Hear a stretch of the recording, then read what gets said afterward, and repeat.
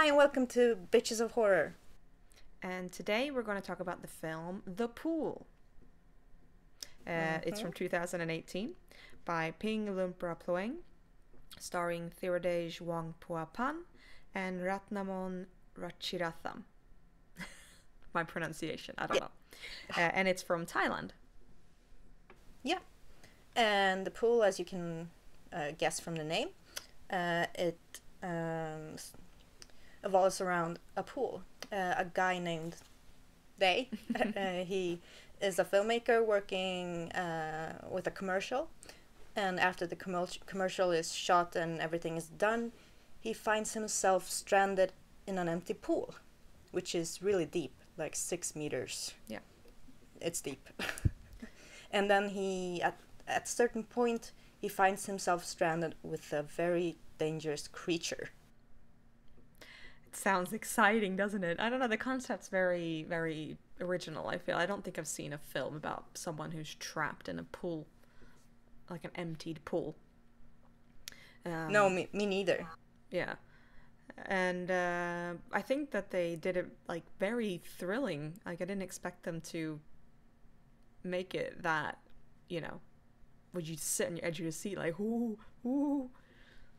Yeah, I know. Like, when I was watching, or before watching this film, I'm like, it would probably be so-and-so. But, I mean, I was very fascinated by the story. It kind of blew me away. Especially the way that the main character, Day, just gets thrown in, like, shit after shit. And it gave me anxiety.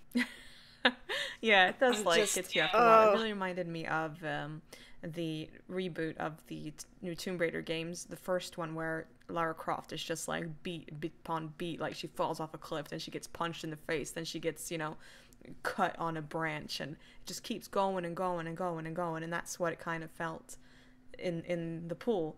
Like, you're like, oh, is he gonna get a break now? It's like, nope, let's just, you know, beat on him some more.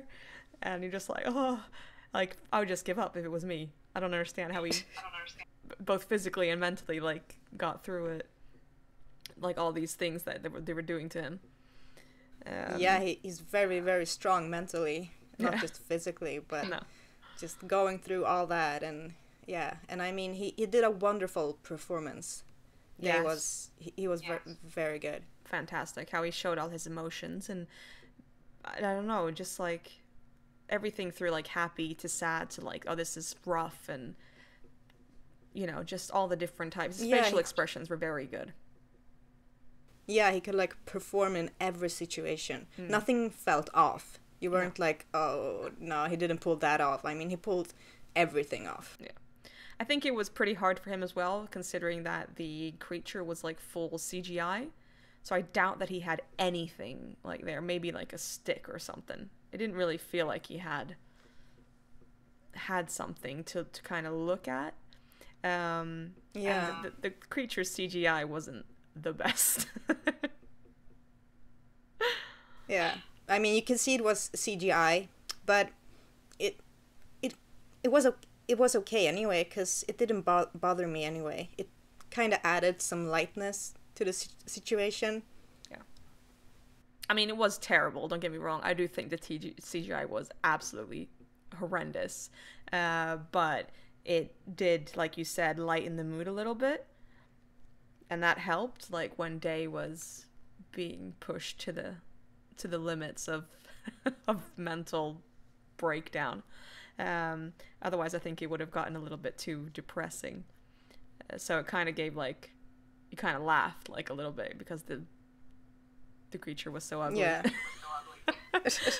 I mean, they probably did the best they could, but maybe they did it on purpose like that. I don't know, but it was blatantly graphic, you know, just, yeah, computer graphics.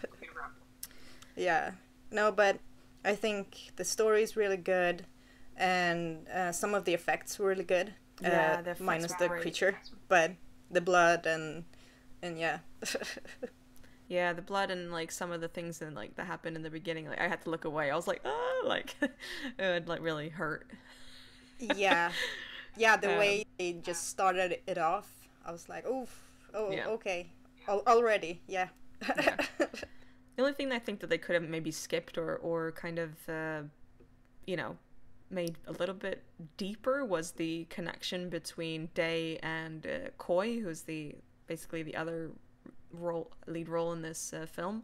I think that their relationship kind of went from like, I don't know, it's just like too little bit too extreme, and then she kind of like disappeared. Like, yeah, she did. I forgot about her. Like, yeah.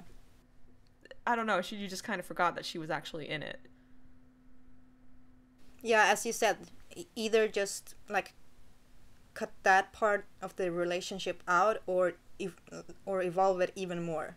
Yeah. Like just making a more natural progress instead of going from this little to that extreme. I think also like inserting. I mean, I don't think that they needed the love story at all. But I think that inserting it is probably sort of a culture thing, like in Asian film or in Thai film. Like, I'm not saying all films have this, but the Thai films that I have seen almost always have a sort of love story in it.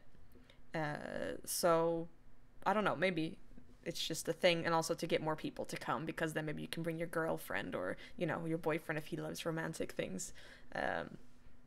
To kind of make it a more drama than pure horror. Yeah, but I mean, his character is so strong on his own that I think the movie would have worked with just him in it, basically. Put more gore in. Hoo. Yes. Yeah, but no, I thought it was very entertaining for, especially like going in blind, like, and knowing what it was about. You're like, oh yeah, this is gonna be like, sort of like a what do you call it, mindless watch, but it was actually like intriguing. You were like, ooh, what happens next? Mm-hmm. What can happen next? Yeah, like, yeah, I like that. Like you can't stop watching. You're like, ooh, no. So exciting. So what do you give it, Sarah? I will give it an 8 out of 10. Ooh, I give it a 7 out of 10. Mm? Yeah, that's nice. Yeah, it was good. I really recommend people watching it. And yeah, me too. You might have noticed that our appearance is a little bit different. Yes. So thank you for watching our Skype review of the pool. You know, our COVID review, unfortunately. Yeah. Hope everyone's staying safe. And if you have any tips on how to make our Skype reviews better technically, then let us know. If you have any tips for us to watch, let us know. Yes, so you can follow us on Instagram and Facebook and comment on our videos, whatever. Yes, and don't forget to stay horrific. Bye. Bye.